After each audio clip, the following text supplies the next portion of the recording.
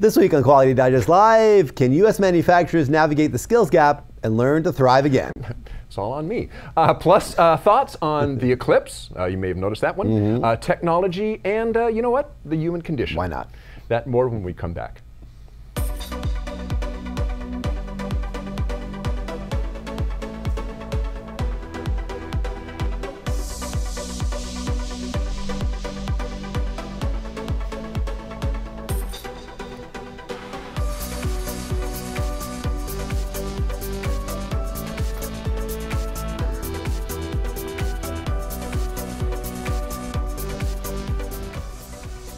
This episode of Quality Digest Live is sponsored by Hexagon Manufacturing Intelligence.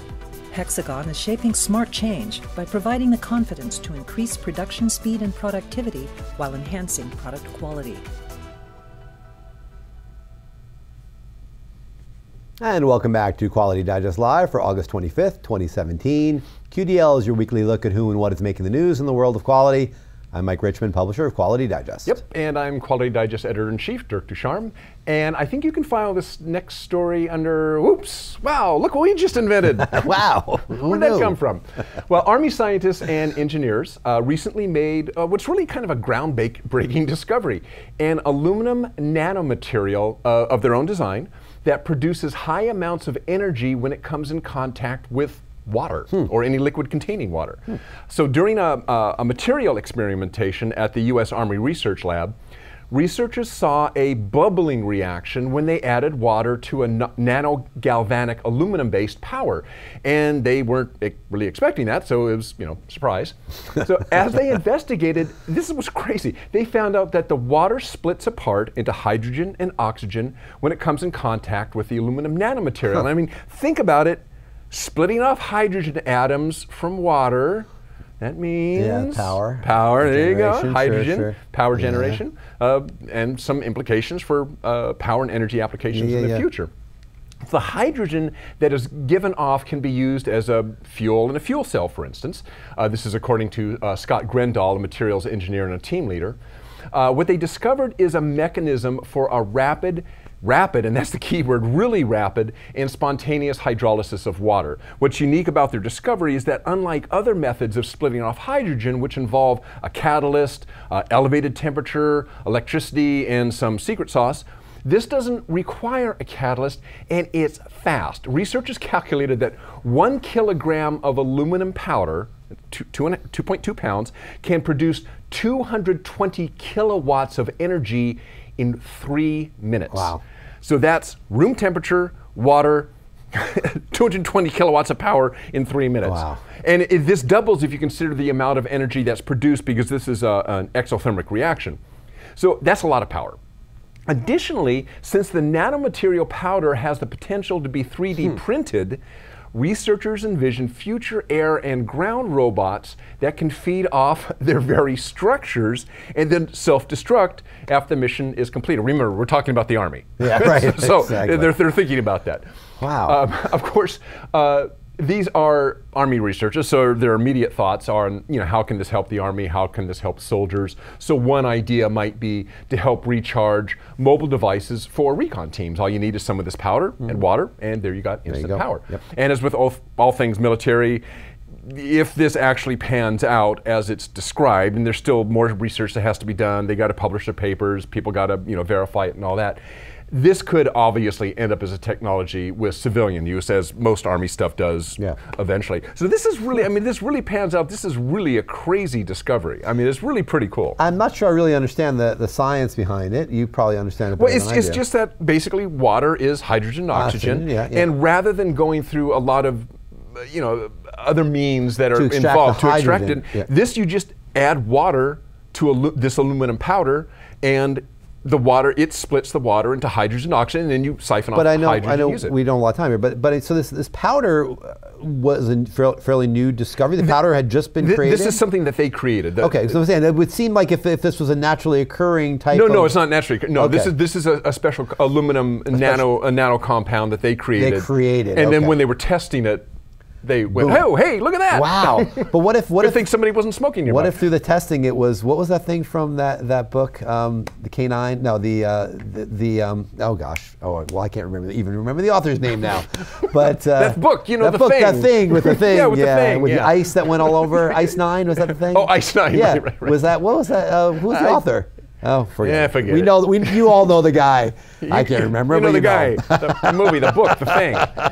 Ice 9. That was very interesting. All right. Well, also in the news this week, a recent survey offers powerful evidence of the link between continuous improvement and exceptional financial performance. And that's the key takeaway from the study: the rising economic power of quality, how quality ensures growth and enhances profitability. The research was conducted by the American Society for Quality and Forbes Insights, and Forbes Insights is the research arm of Forbes. In putting together the report, ASQ and Forbes interviewed 1,000 senior executives and 900 quality professionals from a wide variety of nations and sectors.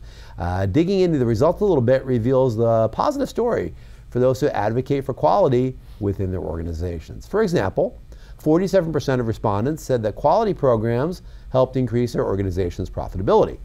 Approximately 1 in 5 said that growth exceeded 5% in the most recent year as a result of quality initiatives. So pretty good, 20% or so. On the flip side, respondents identified a clear cost to poor quality, and things like supplier problems, high employee turnover, and lack of leadership are both cause and effect of that.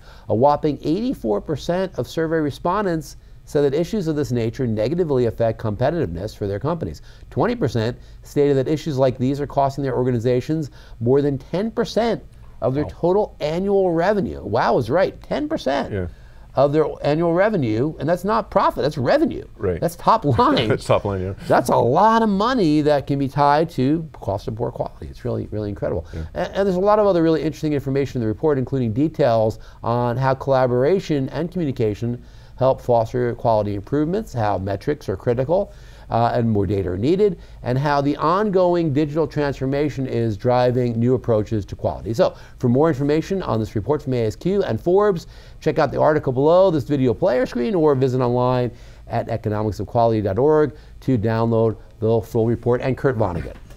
Oh, Kurt Vonnegut, that's good.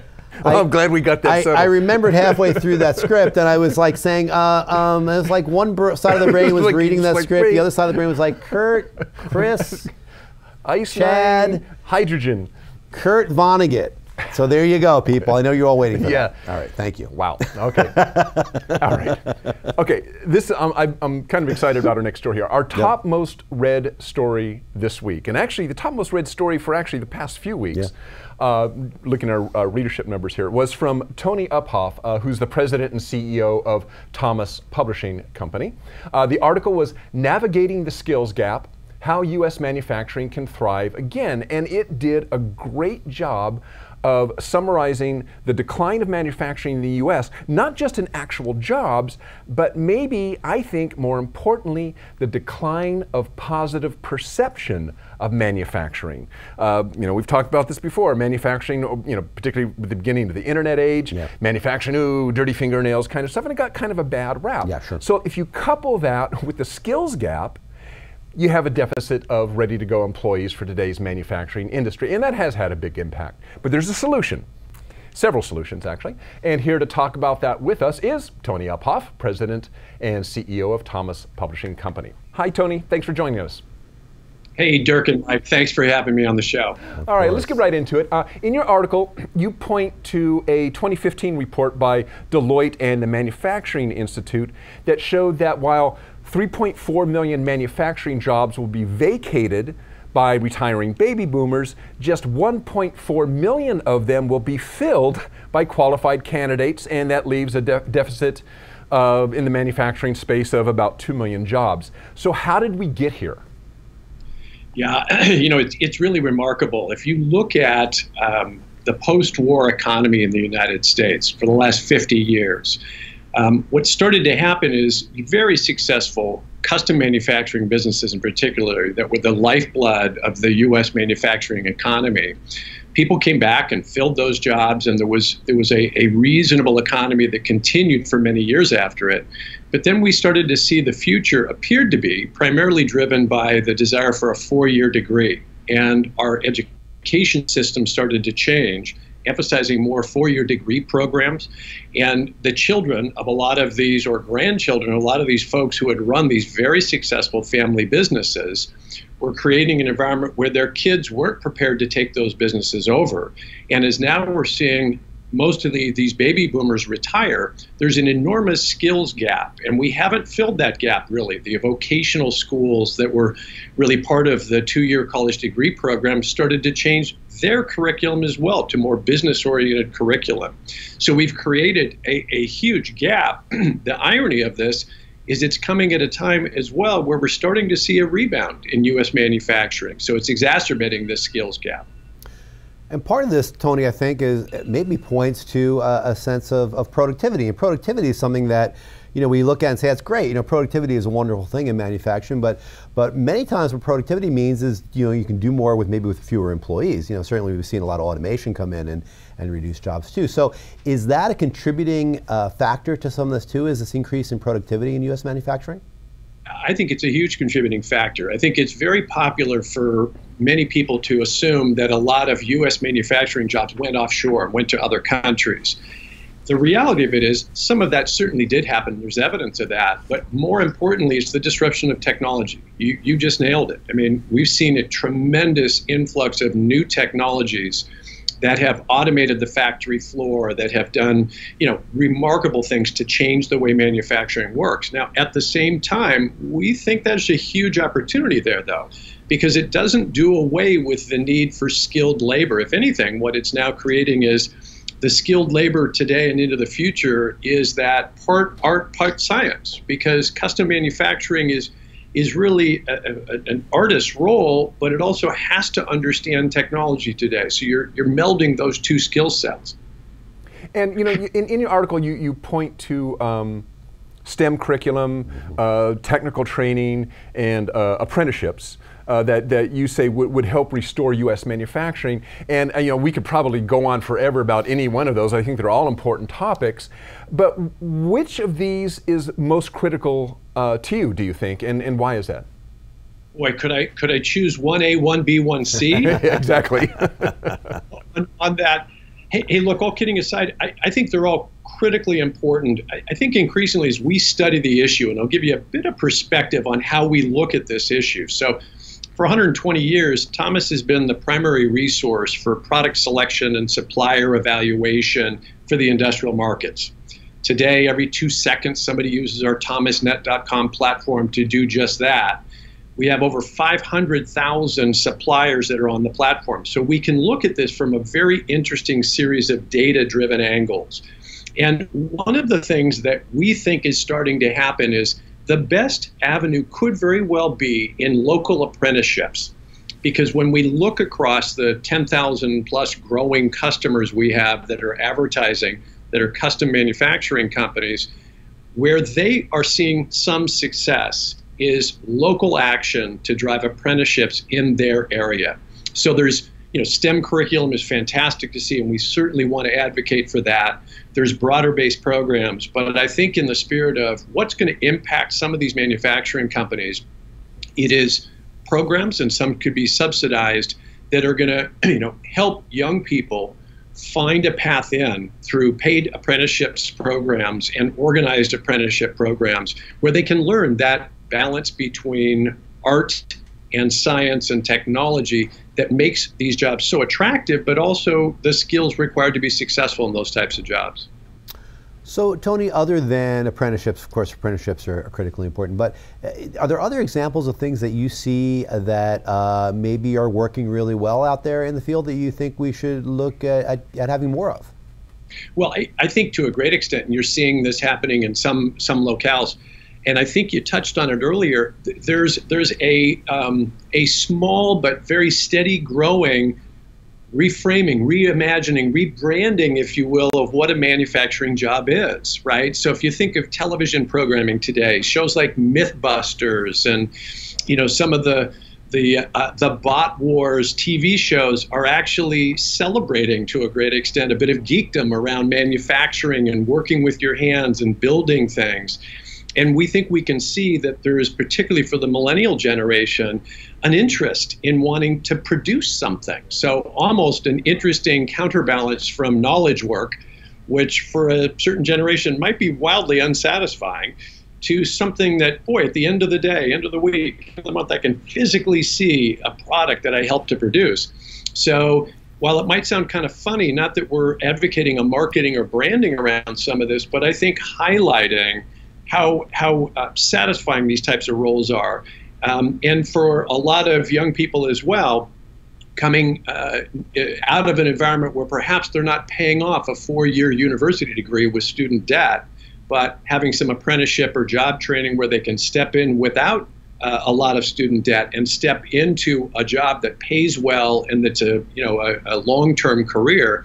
We think that the positioning around that is also very attractive. So what we're seeing is companies are starting to showcase this. And I think the broader media is starting to catch on that while U.S. manufacturing is on a bit of a resurgence, part of the reason for that is I think people are discovering not only is this a great economic engine, it's actually a really satisfying career opportunity for people. And I guess finally, well, actually, I got 2 more questions. We'll get to them real quick, hopefully. Going back to apprenticeship programs just for a bit. So you mentioned local apprenticeship programs. Do these programs, are they typically coming from a manufacturer? A manufacturer will start up an apprenticeship program just for their company, or are these more local initiatives that are generated by some sort of county office or a local vocational school or junior college? Where are these local apprenticeship programs coming from? All the above. Okay. So we're seeing companies just attack this on their own and set up, local programs. We are seeing local, I guess I'd think of this as city government institutions get involved in areas where they're helping to subsidize apprenticeship programs and or just simply helping to promote, programs like apprenticeships. It's happening at all levels. We emphasize that we believe that the path at a grassroots level is really important because, that's where we think that those things are going to happen. Jobs are local by nature. I live in a community and I want to work in that community and I want to look for opportunities. So where we want to see more of that is programs, whether it's subsidized by city or statewide governmental institutions, and or associations are also starting to step into this as well. Regional manufacturing associations, we think, have done a tremendous job. We'd love to see them do even more because part of this is there's an interest, right? We can clearly see where the jobs are. This is one of those classic examples is we need the organizing mechanisms to match an interest in a job opportunity with the job itself, if that makes sense. So I think those local manufacturing associations can play a huge role in helping to create awareness around those apprenticeship programs and or in many cases help create a template so that local manufacturers can understand how to structure an apprenticeship program for their company. Okay. And finally, are we turning a corner, do you think? In other words, do we seem to be funneling more people back into manufacturing? Is it getting sexy again? Or are people signing up for these apprenticeship programs? Are we starting to see an uptick? I think there's no question we're starting to see an uptick. And I think it would not be a wild proclamation to say we're at the beginning of what I would think of as a renaissance in U.S. manufacturing. And I mean that for 2 reasons. One is something you posed earlier is the disruptive nature of technology. You have a generation of people that grew up with many of these technologies. They take them for granted. It's intuitive to them. And when you combine an interest in wanting to learn about manufacturing and they're digital natives, if you will, they're going to take this in ways we haven't even dreamed of. And I think this rising interest in wanting to produce things that you can see and touch and feel, I think is going to touch off really a remarkable era. Many of the studies, some of which that you've mentioned, the Deloitte study, has noted a distinctive lift in the positive nature of U.S. manufacturing-based jobs with millennials. And that's irrefutable data. And we can see a lot of interest in our demographics as well. If you look of our registered user base of about 500,000 users of ThomasNet, we've seen an enormous lift in the 18 to 35-year-old category over the last year. And our stretch goes all the way into 65 plus. But we take that as another positive sign that you're seeing this younger generation is very interested in these types of opportunities, and they're clearly now in the workforce, as evidenced by using platforms like thomasnet.com. All right, that's great. Well, Tony Uphoff, President and CEO of Thomas Publishing Company and author of Navigating the Skills Gap, How U.S. Manufacturing Can Thrive Again. Tony, thanks for joining us. Mike and Dirk, thanks again. Really enjoyed it. Appreciate it. Thanks, Tony. We'll see you again. Really recommend you go out and read that article. It's really a good article. It's really good stuff. And you can tell he's a very well-spoken guy, and he writes as he talks. He writes as he talks. Few people do, but he a very, very well-written article, and I think you all should read it. Yep. Well, all of you may have missed out on this, but we had a little eclipse earlier this week, actually, from sea to shining sea here in the U.S. Actually, a handful of people knew about it, and apparently 3 or 4 of them even checked it out. 3 or 4, three or four people across the country checked it out. As it turned out, one of those curious observers was the man to my right here, the co-anchor of the show, our very own Dirk Wright-Ducharme. The Day We All Looked for the Same Thing is the name of the op-ed Dirk wrote in homage to this celestial event, in which, truth be told, of course, many millions of us here in the United States took a few moments to stop and take in something that only happens really about once in a lifetime. The piece appeared in yesterday's issue of the Thursday Sift of Quality Digest's newsletter. Well, you know, Dirk, how can I possibly do justice to your article? I don't really know. I mean, first of all, first thing I need to tell you all is if you haven't read it, you need to go out and read it as soon as the show is over. I mean, Dirk, for all of his geeky, tech crunchy weirdness, and believe me, he does have all that. He also happens to be, of all things, an artist. I mean, this is just a beautifully written and really thoughtful meditation on, yes, the eclipse, but on a heck of a lot more too. So Dirk, really nice job on that. Really beautifully written piece. Thanks, for sure. Very insightful, very well written, so check that one out. You see, one of the key motifs that Dirk employs here is all of us looking at an event together and seeing the same thing. I think the symbolism there is pretty clear. We don't really do that very much anymore, all of us, any of us, and when we do, it's a pretty powerful way to bond with one another and celebrate our common sense of humanity, which has really never been more important, I think, than it is right now. I think, Dirk, you probably would agree with that. Yeah, oh yeah. You wrote it, you said it. And Dirk is an artist, yes, but he is also a technologist, a technocrat, if you will, and the other major part of the story, as he tells it, revolves around the impact of tech. Of course. In this case, it's very human impact, I think. And I think you really nicely summed it up with this part of your commentary right near the end of your piece, where you wrote, this is the amazing thing about technology. It brings us closer together. We experience everything now as a group, whether we want to or not, right? That's really very true. But you know what else is true? I know what you had for breakfast. You smell that breath? Yeah. Yes, you do. No, I read it. It's like, wow. You tweeted it. Granola. Don't tweet when you eat, people. This is a key thing about the technology of today, this age that we're in. Don't want to know. Well, what Dirk wrote there, this idea that technology brings us together, actually kind of runs counter to some of the conventional wisdom about the advances that we've witnessed in communications technology over the past decade or two. For example, when we think of the internet and all the little personal devices we use to access it, right, many of us would say that those innovations have made us more insular. But the immediacy of events unfolding in real time online has created a feeling of shared humanity too, a sense of community that develops online, but hopefully transfers to flesh and blood experiences as well. And no, I'm not just talking about Tinder. I am kind of, but not really. Those flesh and blood experiences that start online, you know, yes.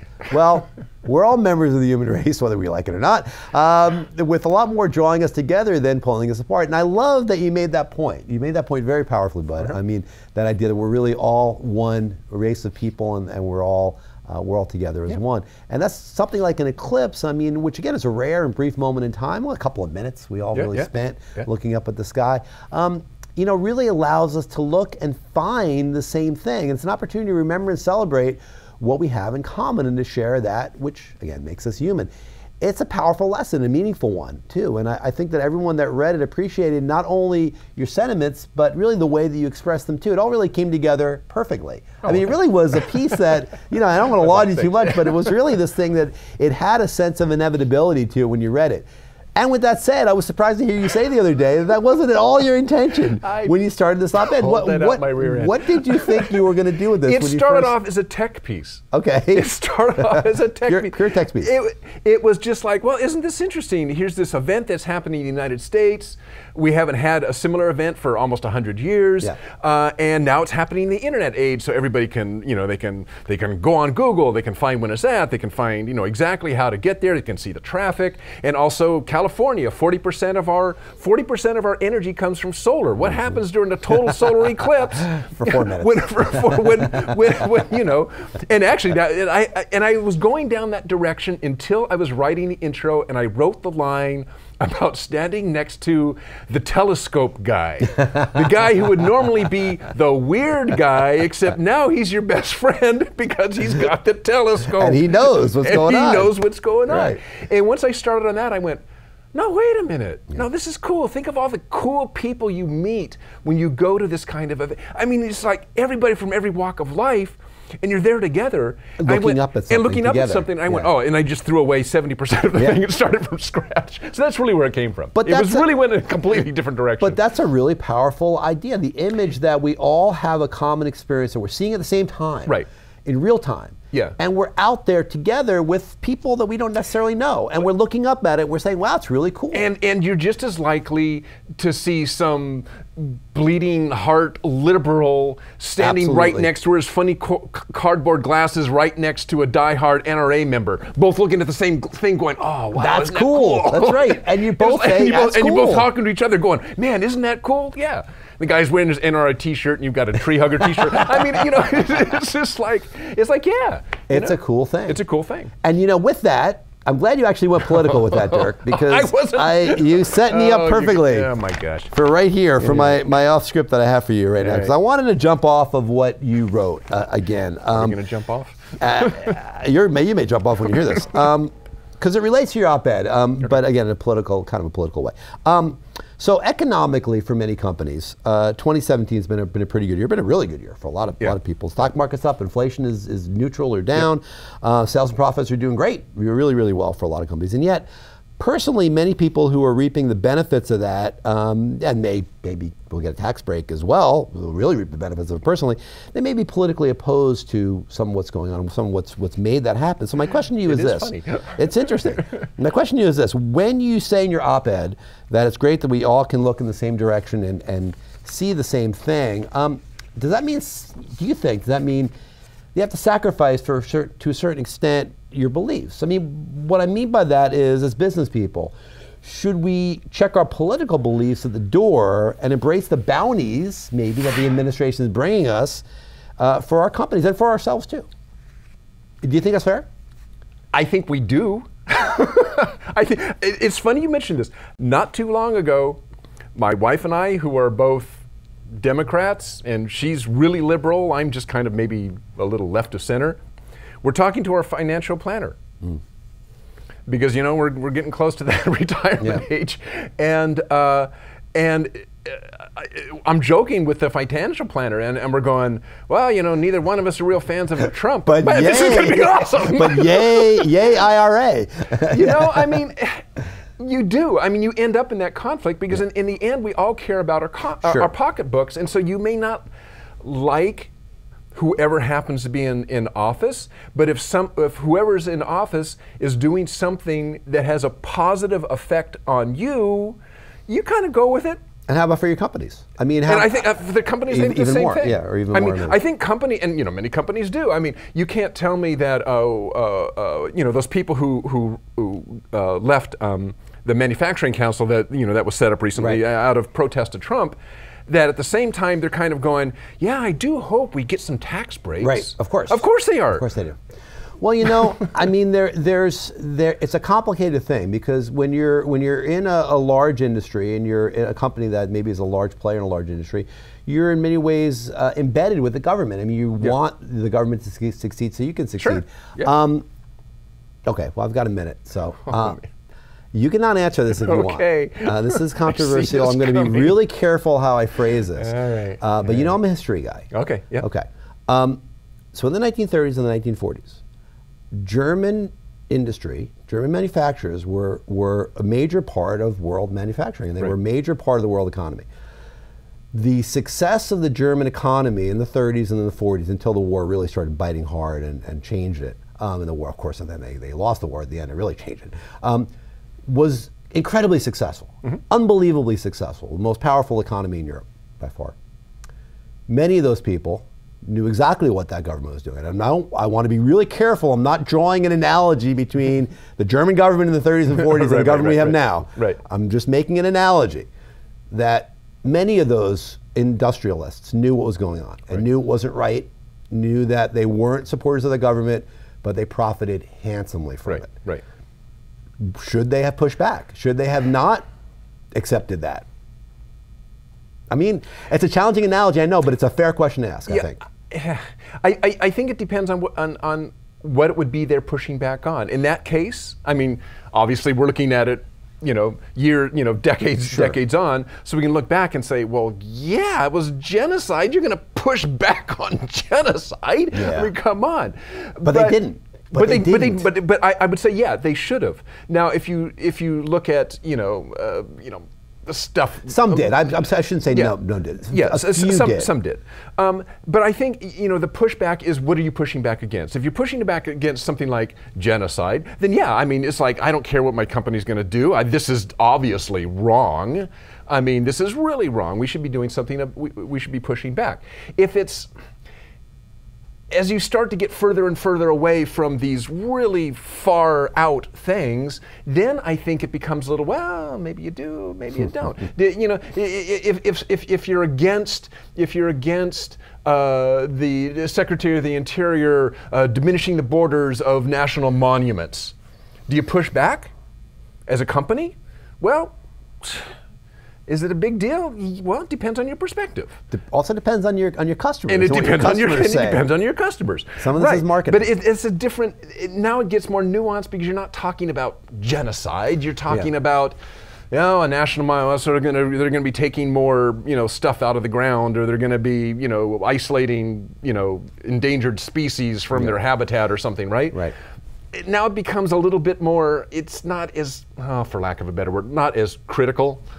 Sorry. Yeah, no, I know. But it's not the same thing, right? So in that case, I go, it's up to the company and their customers. It's a different thing. But it's an interesting thought experiment because it's a spectrum and it's a slippery slope on that spectrum too, where you say, well, I'll accept that. All right, well, what do you accept? I mean, are you a frog in the water where that water's getting turned up slowly? I mean...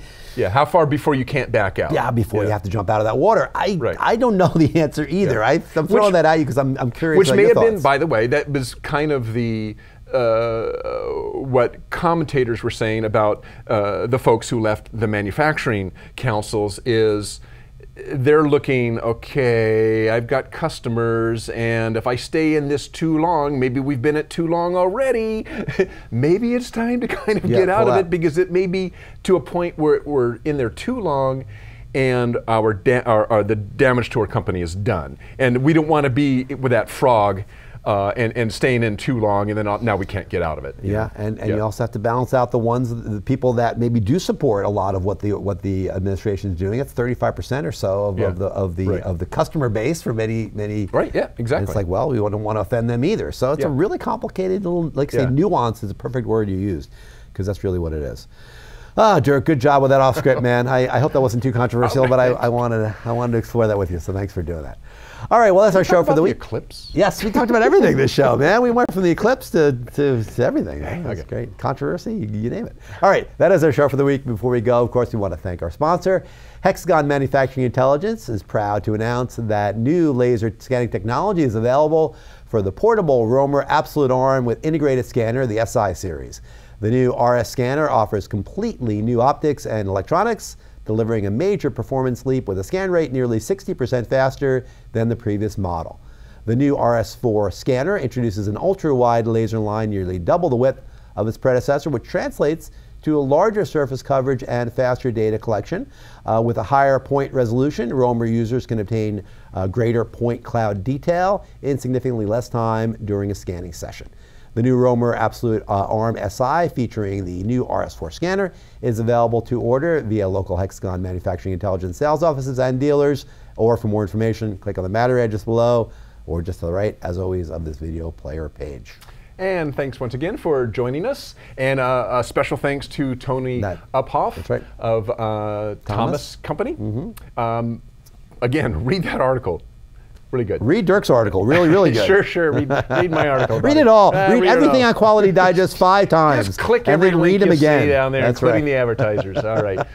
We'll see you next week. Have a good week.